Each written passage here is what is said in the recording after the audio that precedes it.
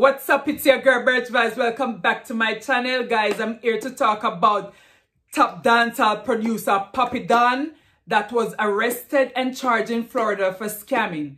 Guys, I want you to listen to the story properly and then I will give you my honest opinion on it. Let's get started. Dancehall music producer Dante Johnson, more commonly known as Papi Don, was arrested in the United States and slapped with scam-related charges. The 25-year-old Cornwall College and Montego Bay Community College graduate is accused of scamming an 88-year-old Sarasota, Florida man out of $63,000. According to the Sarasota Community Sheriff's Office, the victim believed he was paying taxes for publishers' clearinghouse winnings in advance and deposited $63,000 into two separate bank accounts. His family reportedly contacted law enforcement in October of 2020. With the help of surveillance video, detectives investigating the case identified Johnson as a suspect who reportedly used the victim's identity to withdraw money.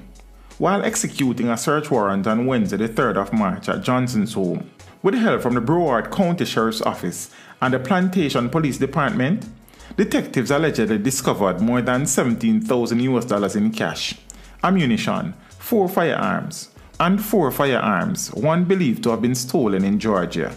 They also seized paperwork and electronic devices.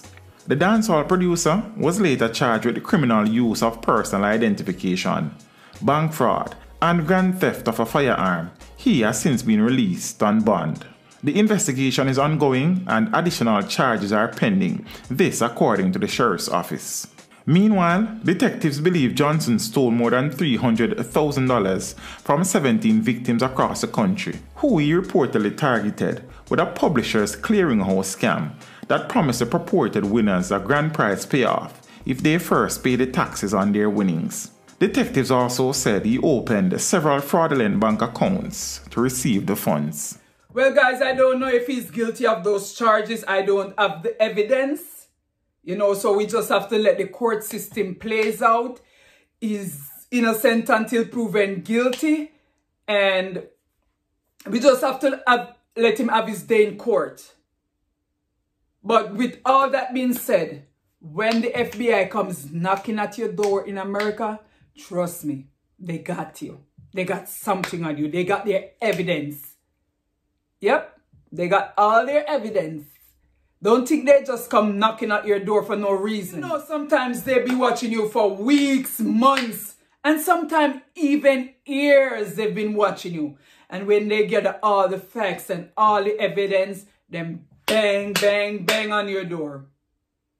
They're coming, so we're going to see if he's guilty or not.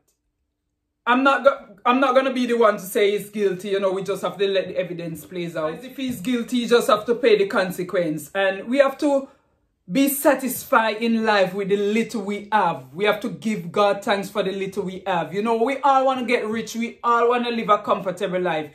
But we have to do it the right way. And some people weren't destined to be rich.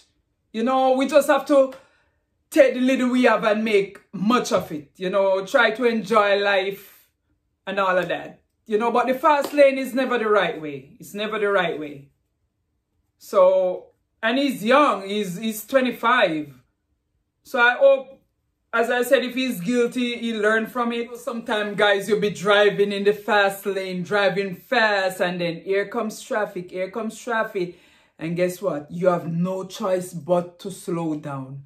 I don't know if that's the right analogy to use, but that's the one I'm using. Yeah, you have to slow down. Yeah, it's not worth it. Because you can't go pushing through that traffic. You got to slow down.